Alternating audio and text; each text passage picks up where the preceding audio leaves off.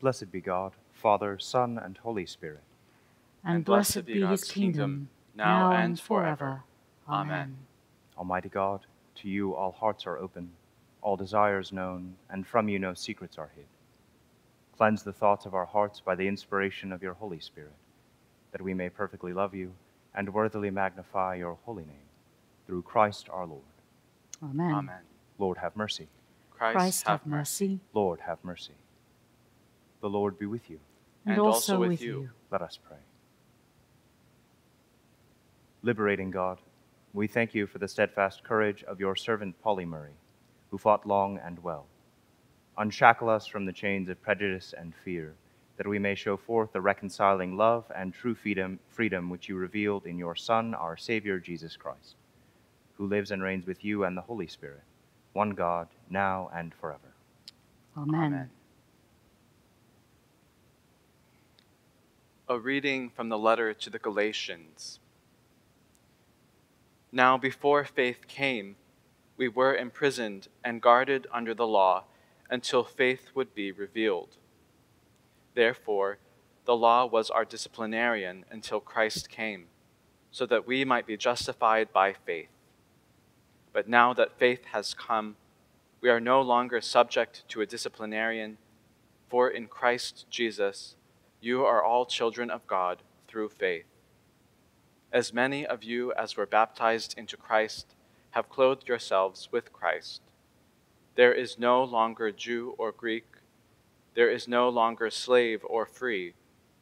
There is no longer male and female, for all of you are one in Christ Jesus. And if you belong to Christ, then you are Abraham's offspring, heirs, according to the promise. The word of the Lord.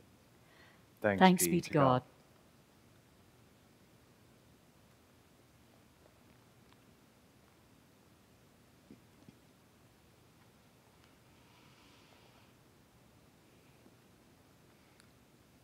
The psalm appointed for today is Psalm 119, verses 17 through 24.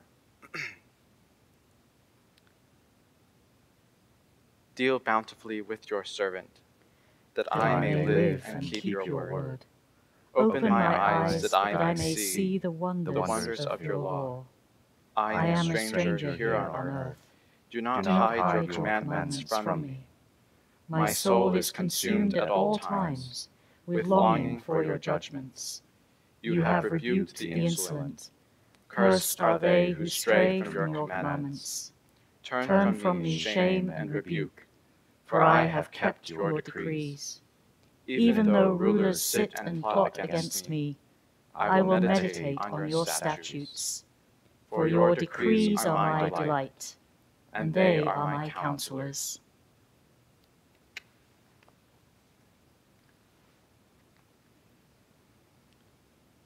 The Holy Gospel of our Lord Jesus Christ according to Mark. Glory to you, Lord Christ. Then Jesus began to speak to them in parables. A man planted a vineyard, put a fence around it, dug a pit for the winepress, and built a watchtower.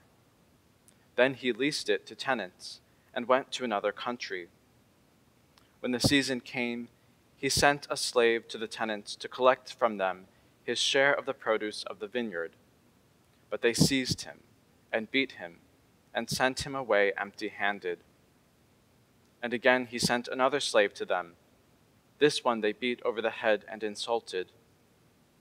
Then he sent another, and that one they killed. And so it is with many others. Some they beat, and others they killed. He had still one other, a beloved son. Finally he sent him to them, saying, "They will respect my son." But those tenants said to one another, "This is the heir. Come, let us kill him, and the inheritance will be ours." So they seized him, killed him, and threw him out of the vineyard. What then will the owner of the vineyard do? He will come and destroy the tenants and give the vineyards to others. Have you not read this scripture? The stone that the builders rejected has become the cornerstone. This was the Lord's doing, and it is amazing in our eyes."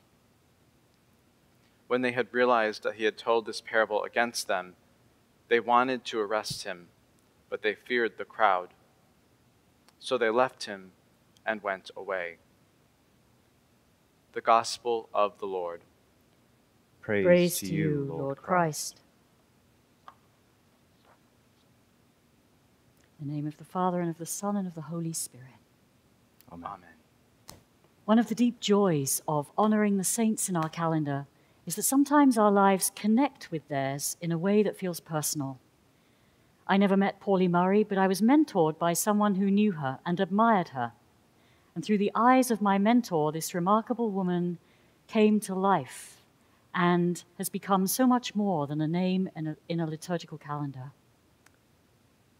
Pauli Murray was a groundbreaker in many ways. She is, I think, a saint for our times, for this moment in our national life. Her contribution is finally being recognized, and recently a Yale College has been named for her. There was a New Yorker article about her in 2017, which is gripping reading. Murray was an orphan. She says the salient fact about her childhood is that she was an orphan. She was denied admission to the University of North Carolina because of her race, denied admission to Harvard because of her gender. She was a civil rights activist, a campaigner for women's rights, and a formidable lawyer. Murray saw unusually clearly the intersectionality of racism, misogyny, homophobia, and white supremacy. Here is this legendary, unstoppable woman who had the audacity to think she could be a lawyer and an academic at traditional bastions of privilege like Yale and Brandeis, and the first female priest of color, and a poet and author, and write what was called the legal Bible that won Brown versus Board of Education in 1954. Oh, and by the way, be the only female hired by the law firm Paul Weiss in 1950. And did I mention that Murray was what we would call genderqueer long before the language existed? Yet what my mentor at Yale Divinity School, Joan Forsberg, admired most of all was Murray's courage and resilience under pressure, in the face of repeated bias and repeated exclusion. Recent bibliographical studies of Murray's life have uncovered the psychological struggle underneath all of the achievements, which for me amplifies how remarkable Murray is. If I may, let me take you back for a minute to 1986, when I started out at Yale Divinity School, fresh off the plane from the UK, 22 years old. Women had only been ordained for 10 years at that time, officially. To me, at 22, 10 years seemed like a long while, but it was nothing, the blink of an eye. At that time, women training to be priests, like me, were taught to lower their expectations, to be grateful for crumbs that fell from the straight, white, married with 2 kids male table. We were taught that if we were fortunate, we might find a curacy or youth position. But becoming a full-time rector of a substantial parish that could afford a man was unlikely. At that time, there were 2 women priests in Connecticut, my diocese, who were part-time vicars or priests in charge, and that was Connecticut, a progressive diocese. When a woman was called to be a full-time curate, it was a big deal in those days, and news traveled fast around the chapel and refectory. No text or Facebook or email yet, word of mouth. I thought that I had overcome some barriers to be in seminary after being told that women couldn't be priests in the Church of England. Fine, I will go to America then, was my response. I refused to think of myself as a victim. I wasn't going to give prejudice that much power over my life. But there are barriers, and there are barriers. Pauli Murray faced more barriers than I even dreamed of. And we can now read about all of them online. There is the Pauli Murray Project. Pauli Murray had guts. Courage comes in all shapes and sizes. My mentor, Joan, felt herself to be lacking in confidence and courage compared with Pauli Murray. But we all need courage in this life, and it is not comparative. It is relative to what we're called to do. Joan's own inspiring version of courage was different, but equal. Joan had the courage to be open and questioning in her leading and learning. She was a mentor to so many. Like Henry Nouwen, another of her own mentors, Joan revealed the transparency and vulnerability that she felt to be a great gift for those who teach and those who learn. The courage not to be Teflon, not to pretend to know it all, not to need to have all the answers ahead of time, not to defend against questions and critique, the courage to ask, what did I learn?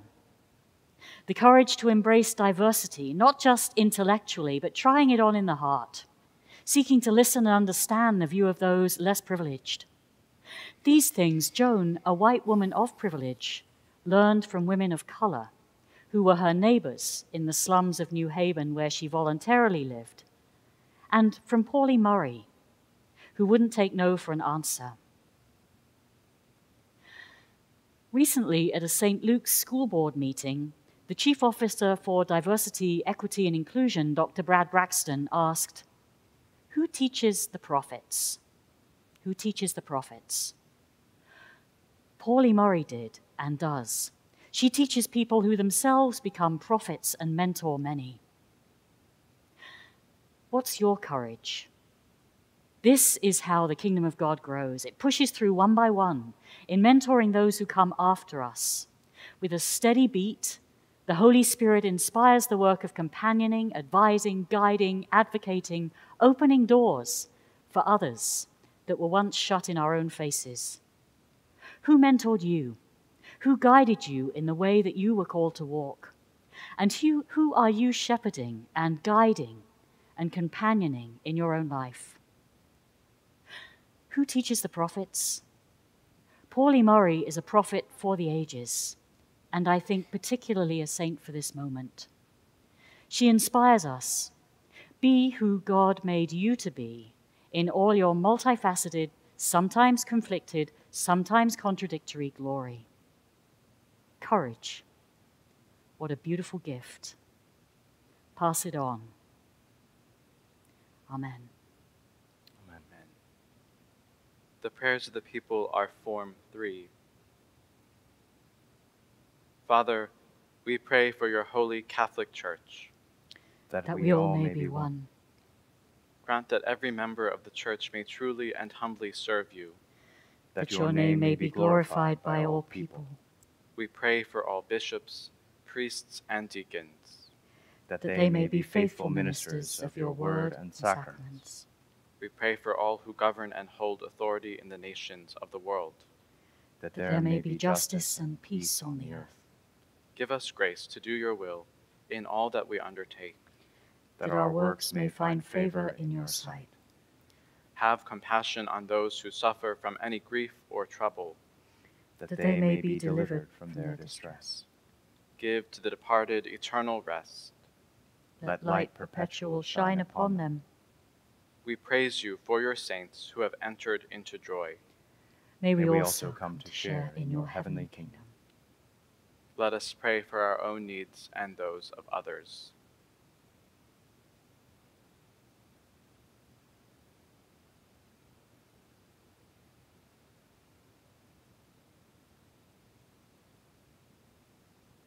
Almighty God, by your Holy Spirit, you have made us one with your saints in heaven and on earth. Grant that in our earthly pilgrimage, we may always be supported by this fellowship of love and prayer, and know ourselves to be surrounded by their witness to your power and mercy. We ask this for the sake of Jesus Christ, in whom all our intercessions are acceptable through the Spirit, and who lives and reigns forever and ever. Amen. Let us confess our sins against God and our neighbor. Most merciful God, we confess that we have sinned against you in thought, word, and deed, by what we have done, and by what we have left undone. We have not loved you with our whole heart. We have not loved our neighbors as ourselves. We are truly sorry, and we humbly repent. For the sake of your Son, Jesus Christ, have mercy on us and forgive us, that we may delight in your will, and walk in your ways, to the glory of your name. Amen. Almighty God, have mercy on you, forgive you all your sins through our Lord Jesus Christ, strengthen you in all goodness, and by the power of the Holy Spirit keep you in eternal life. Amen. The peace of the Lord be always with you. And also with you.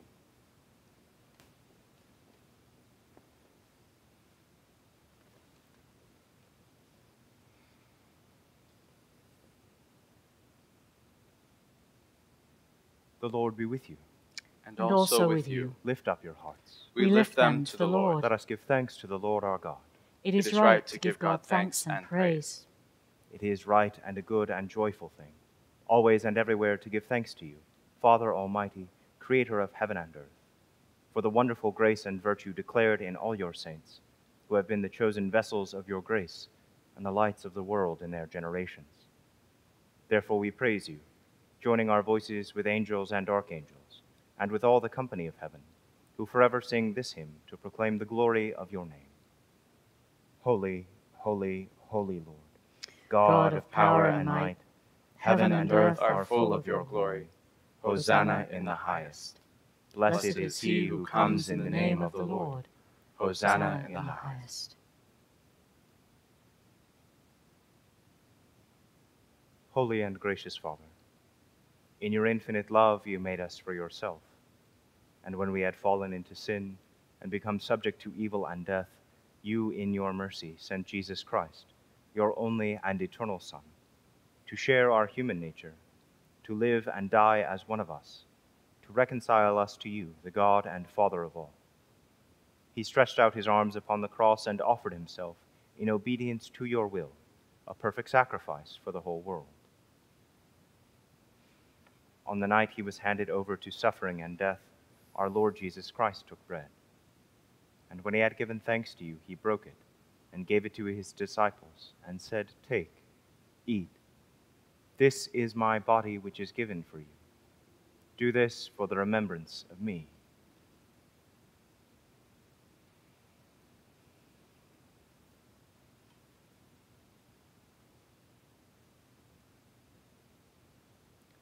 After supper, he took the cup of wine, and when he had given thanks, he gave it to them, and said, "Drink this, all of you. For this is my blood of the new covenant, which is shed for you and for many for the forgiveness of sins. Whenever you drink it, do this for the remembrance of me."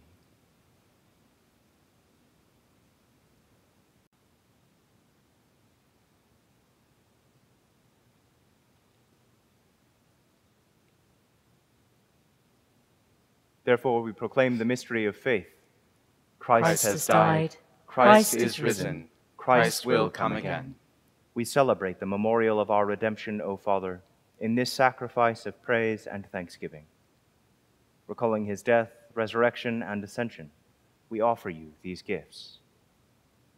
Sanctify them by your Holy Spirit, to be for your people the body and blood of your Son, the holy food and drink of new and unending life in him. Sanctify us also, that we may faithfully receive this holy sacrament and serve you in unity, constancy, and peace. And at the last day, bring us with the Blessed Virgin Mary, the Holy Mother of God, Blessed Pauli Murray, Blessed Luke, our patron, and all your saints, into the joy of your eternal kingdom. All this we ask through your Son, Jesus Christ. By him, and with him, and in him, in the unity of the Holy Spirit, all honor and glory is yours, Almighty Father, now and forever. Amen.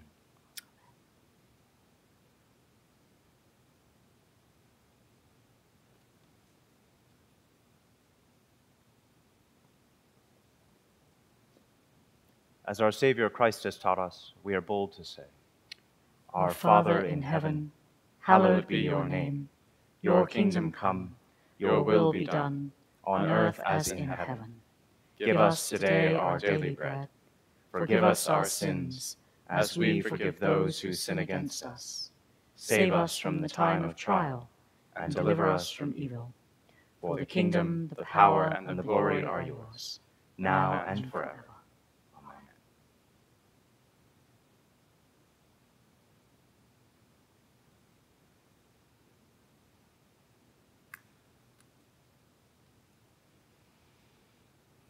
Alleluia. Christ our Passover is sacrificed for us. Therefore let us keep the feast. Alleluia. The gifts of God for the people of God.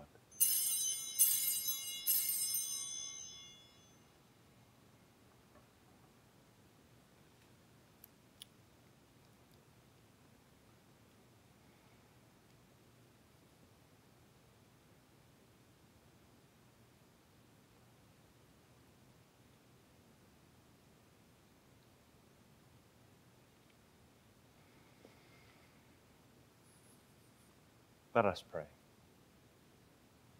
Eternal God, Heavenly Father, You have graciously accepted us as living members of your Son, our Savior, Jesus Christ, and you have fed us with spiritual food in the sacrament of his body and blood. Send us now into the world in peace, and grant us strength and courage to love and serve you with gladness and singleness of heart, through Christ our Lord. Amen. And the blessing of God Almighty, the Father, the Son, and the Holy Spirit be with you now and remain with you forever. Amen. Let us go forth in the name of Christ. Thanks be to God.